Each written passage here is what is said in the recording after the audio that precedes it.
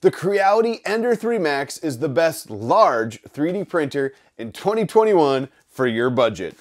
Why do I think that? Let's find out today. My name's Jim and this is The Edge of Tech.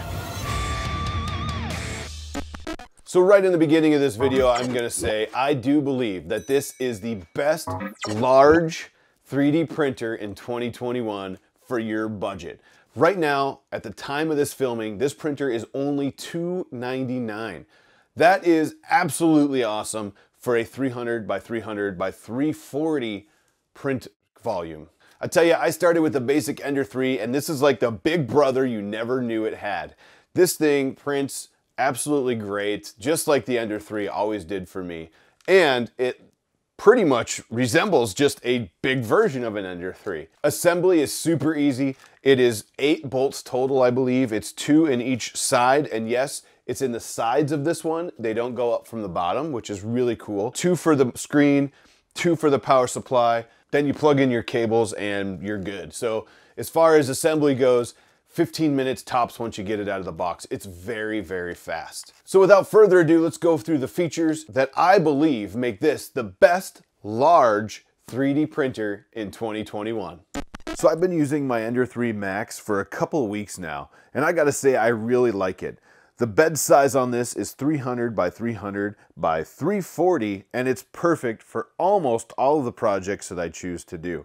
Now it does come with this Creality stock glass here, and I gotta tell you what, this is the flattest glass that I've seen Creality come out with yet. It is super flat, very level, and just some awesome, awesome glass. A matter of fact, I saved the best part for you guys, and here you go.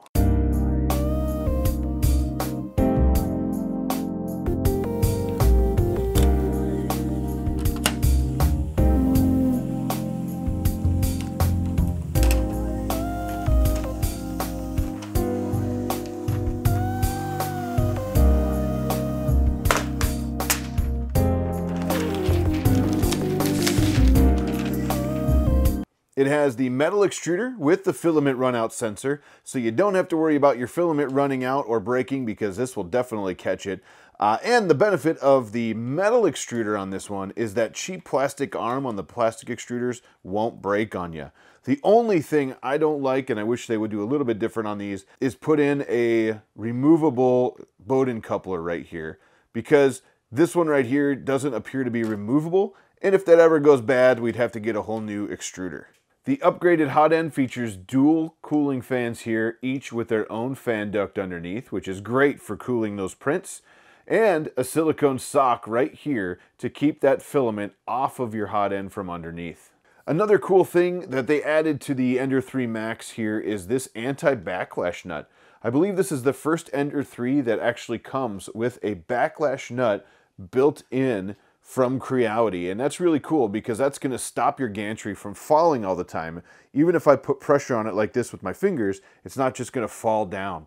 One of the things I really loved about the CR6 SE was the spool holder it came with, and Creality sent that same spool holder now with the Ender 3 Max. I absolutely love this spool holder. I think these are the ones that should be with all their printers that have side mount spools like this. It does come with a 350 watt Meanwell power supply, so that is great power for this machine. Another great thing it comes with is the yellow upgraded springs. That is really awesome because that means the springs are going to be stiffer and it's going to hold your bed level for longer. In true Ender 3 fashion, it comes with the basic Creality screen. I really like the Ender 3 V2 screen, but this one is good too. It has a lot of functionality, and when you do the firmware update on this, it'll actually make it easier because you don't have to upgrade this screen. I saved this for you.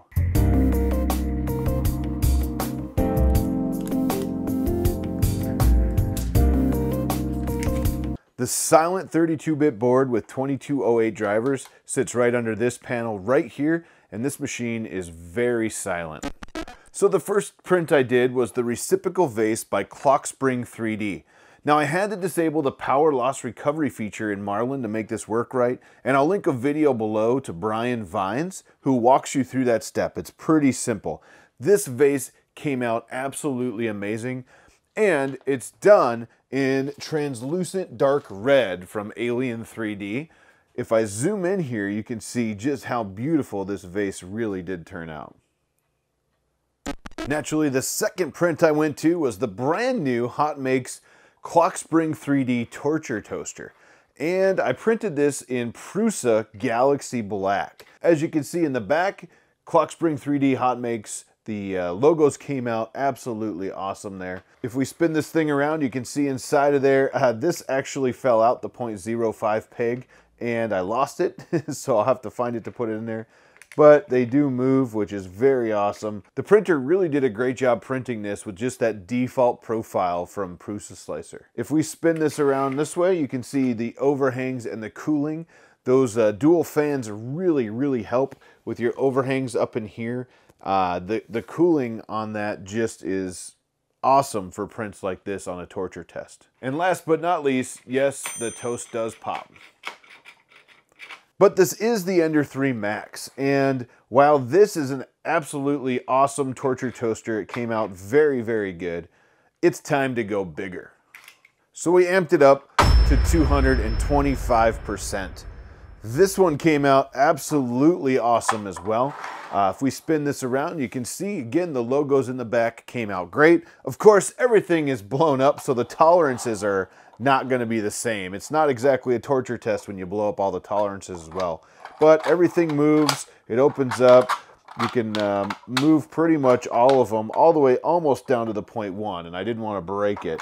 But all of these move in here. I did have some weird layer issues in this one. It's kind of hard to see that, but I'm not sure what happened there. Kind of a weird layer issue there. But other than that, this thing came out really good.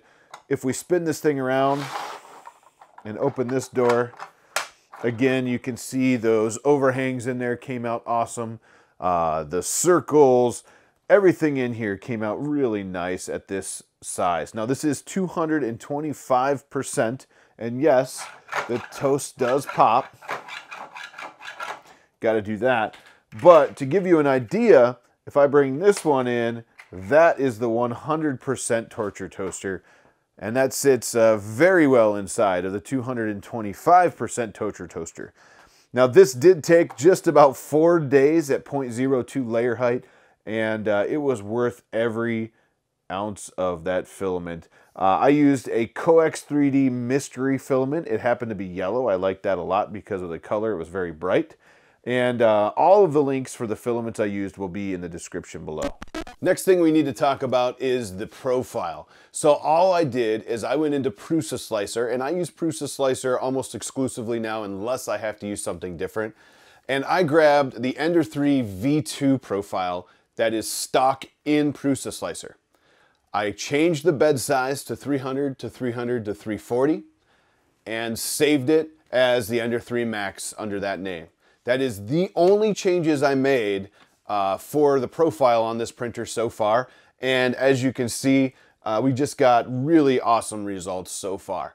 I think that if this thing is dialed in, you're gonna get just amazing results. Now that you've seen everything, you can probably see why I think this is the best large 3D printer in 2021. Now, why do I keep saying large? Well, I tell you what, that's because the word large is subjective to whatever you think it could be. Now, I have a Prusa Mini, which I absolutely love as well, but it's a relatively small build surface.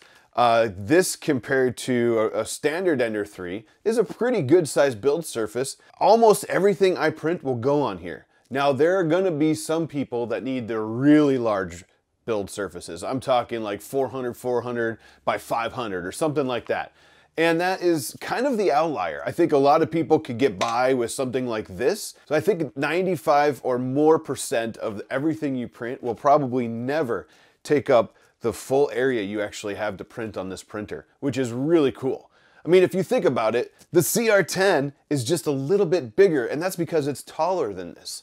And it's way more expensive than $299. So if you're looking for a second printer, if you're looking to get another one, and maybe you already have an Ender 3 or an Ender 3 V2 and you want another printer to add on, I tell you what, take a strong look at the Ender 3 Max. You can do tons of different upgrades to it. As you can see on the one on my right, I actually already have the TH3D Tough Tube in this one here.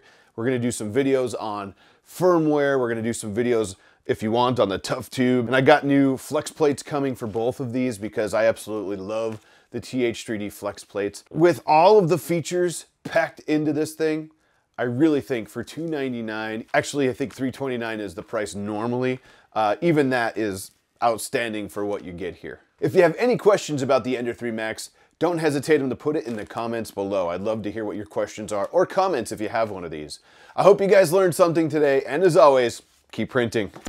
Hey everybody, if you liked the video, give me that thumbs up.